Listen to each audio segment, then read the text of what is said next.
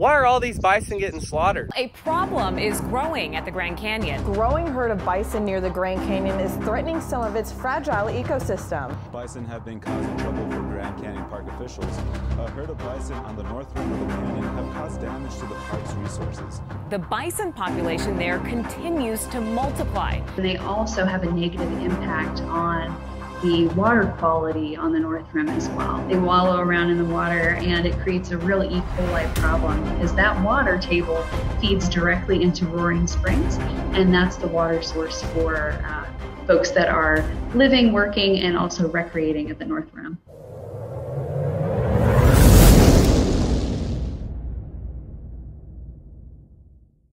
Hey guys, it's Dusty Baker with Cross Timbers Bison. Welcome back. It is so pretty right now and so green, but the bison are doing great. And we're getting close to calving season, red dog season, which will be super fun and exciting when that happens, because that's one of our favorite times of the year. Most favorite times of the year is seeing those red dogs out here. Oh, looky there, one of the fan favorites came to say hi. Mr. Nosy, right there himself. Dunbar it is. The inspector, aka inspector, the boss down here with the original Cross Timbers herd. I've been getting a lot of emails the past week or so, and it's one specific article you may know about, something I want to talk to you about real quick. News article that's related to the Grand Canyon National Park. So I want to kind of help you out with that topic today because I think it's important. And I'm just a small bison owner, producer. And so, but one of the things that people are concerned about is, why are they going to shoot these animals? Here's a couple of things I want you guys to know about. One, think about this location. It's in Grand Canyon National Park. So you know that if you've ever been to Grand Canyon, you know what the landscape is like, you know what the topography is like. And when I say topography, I'm talking about, what does the land actually physically look like? What are the features that are there? You can tell what this topography is. It's low, flat, some rolling hills. This is just southern Oklahoma, right? But look at all this green. There is lots of grass. This is our hay lot right here where Maya and the ATV is. It's a lot of pretty green grass, okay? I want you to think about this part of Arizona, or this part of Grand Canyon National Park where these bison are located. It seems like they are very overpopulated. That's the number 2 reason. And the correlation here is, if you've got overpopulated animals, bison in this case, in this national park, what they can really do, and cattle can do the same thing, they can do it worse than bison actually, is if you got that many animals and they're overgrazing an area that doesn't even produce enough grass as it is, because of the land there, so specifically for that location, if they don't produce enough forage for these animals, they're going to starve to death. So before you start getting mad at the National Park Service, I really want you to think about that. And I'm not for the National Park Service and what they're doing. I'm not against you that they shouldn't shoot them, okay? But here's a couple of things that I want you to think about though. Think about the roughage and think about the food source that they have in that area. You've got too many animals, they're running out of food, which means that these animals are gonna starve to death. And I've heard, even before this article came out, that those animals specifically in that park are malnutritioned and that they're not up to the potential where these bison can be. And I'm talking about full growth animals. Remember, bison, it takes them about 6 years to fully mature. And I've heard that those bison are much smaller and thinner animals. That's what I've heard. I've been to the Grand Canyon. I've seen in the views and everything, but I don't know specifically where these bison are. But of just being to the Grand Canyon, I know that what the land is like. I understand it, and it's not like this. Considering that, what the land is and what it provides, and then number 2, how many animals it actually has on it. I think they have over 600. They have too many bison at this national park is my understanding. Seems like, just by reading the article, the same article that you've been reading, it seems to me like the park is actually put some research into this. It says that they've collared some of their animals. To see how big their herd actually is. They've actually relocated 88 animals in the most recent years. And when they say relocation, they've got to go out into those areas, those remote areas, round up the bison. I don't even know if they have working pins or whatever. I don't know if they have any of that, but they've got to catch them and then put them in a trailer and then haul them. So they're part of the Intertribal Council, which means that they take animals and they will give them to certain Native American tribes, depending on whoever needs those animals, or just to relocate. So they've put a lot of conservation effort into this specific national park by relocating those animals. And guys, if you ever watch my videos, my animals are pretty calm. However, imagine going out into the Grand Canyon National Park, where of the North Rim, specifically where this is located, and catching these bison. That is a very difficult process. And so I think this park has actually put out some effort into this, and they've helped relocate some of the animals. Now, I think they've realized how detrimental these bison are to the national park and what they're doing to the land. Because what happens is, when you have too many of these animals, you can see the cattle from the neighbor, they're hanging out too. If you've got too many animals, they can overgraze. And when you overgraze, you're gonna cause problems in the soil. And when you do that, you're gonna really damage a lot of things. But if you do overgraze, you can really hurt the fundamentals of what Mother Nature provides, and that's the soil. You've got to have good soil. Here, we don't have a problem because it hasn't been overgrazed. We started rotational grazing here. And in a national park, that's not what you want. You do not want overgrazing, because the reason we have those national parks is to protect the land. That's the most important part. And yes, we want to protect those bison, and we love those bison. We want to see them out there and just let them be in nature and doing their thing. We can't have that in a national park. We won't be able to have those animals if you don't have a good foundation, if you don't have good soil, and then you can't get those grasses that these animals love.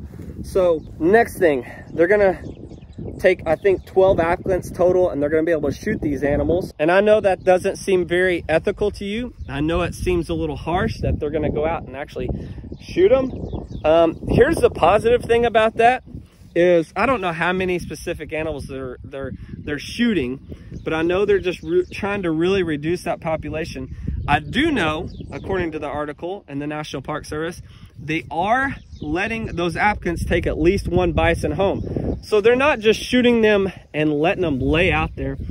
That meat and that source of all the essential things that a bison provides will be used and will be taken somewhere.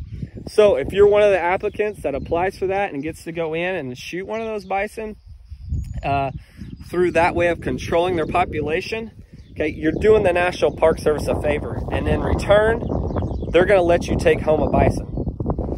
Hey guys, I just wanna take some time to thank our sponsor today, Skillshare.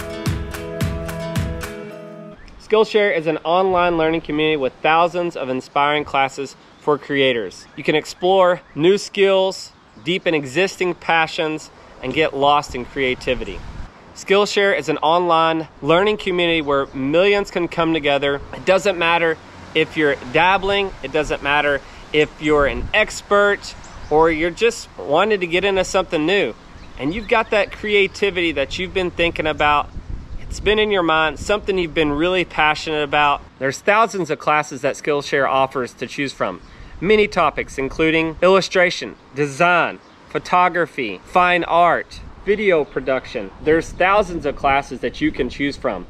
Skillshare classes include a combination of video lessons and a class project. Most classes are under 60 minutes with short lessons, and that you can pace yourself and fit your schedule. I was recently interested in a Skillshare class taught by Thomas Frank. It's called Productivity for Creatives. Build a system that brings out your best. My wife's always talking to me about being efficient. You guys know, as my channel is growing, I'm always trying to improve. Whether it's editing my videos, I'm always trying to learn and get better. You yourself can be an inspired creator. This is created specifically for learning, which means there's no ads, and they're always launching new programs and new classes so you can stay focused wherever your creativity takes you. With Skillshare, it's like having your own little creative community with people just like you with the same mindset and the same creativity, inspiration, and ideas.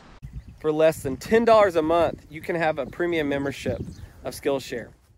The other cool part, the first 1,000 of my subscribers to click the link in the description will get a free trial of a premium membership so you can explore your creativity. Kind of like mine. I hope you guys understand a little bit more. I don't want to start any heated conversations or anything, but this is nature, and it's just how it is. Unfortunately, when you got them in national parks like this, and it's Eleanor. So guys, I don't know if you're on board with me or what. I just know this from as a bison producer, and I know this from a guy who's actually worked in the National Park Service. I can get both sides of it. I'm not supporting one or the other, but I want you to kind of think of the positive things about this.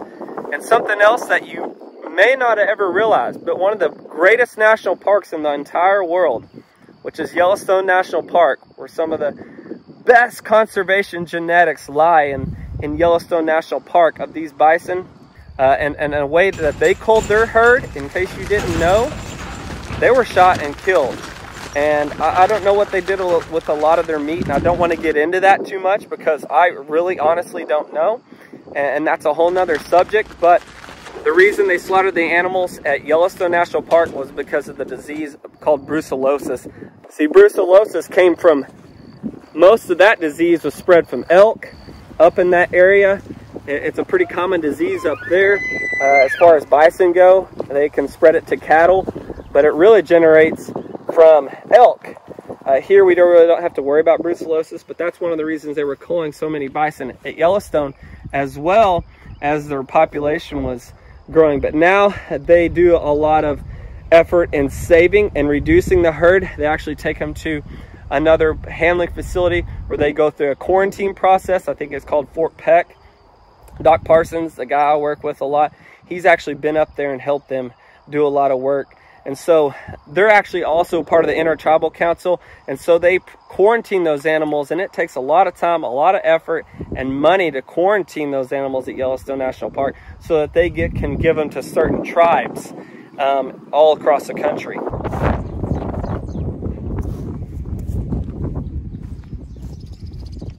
A couple other things I want to talk to you about is I want you to also think about a very important person in the bison industry, and somebody who has made a lot of strides for the bison industry in North America. A guy by the name of Ted Turner. I watched an interview on YouTube of Ted Turner, what got him started and what really brought interest to bison. And if you don't know the story about Ted Turner, there's plenty of research out there on Ted Turner, but Ted Turner said, the meat is so wonderful on this animal, which I've talked about before. He said meat is the reason why this animal has been brought back. Yes, this animal has lots of great values, and it's a special animal. It's our national mammal, and we just love and appreciate seeing this animal. I love the culture of the Native Americans, and how essential that this animal was to the Native Americans. And so I love all that history and culture of these animals, and seeing them in Yellowstone and places like that. But meat is what Ted Turner really focused in on, is what brought these animals back. And I don't know if you know, but he owns a huge portion of the animals in a bison in North America. He has, I think, the largest bison herds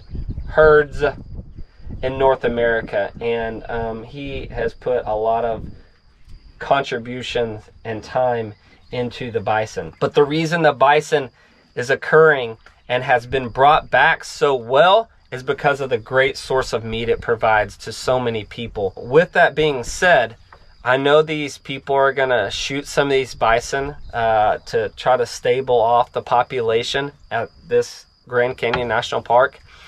But they also get to keep the meat, like I said. So I want you to think about that. And you also can think about the Native Americans, guys.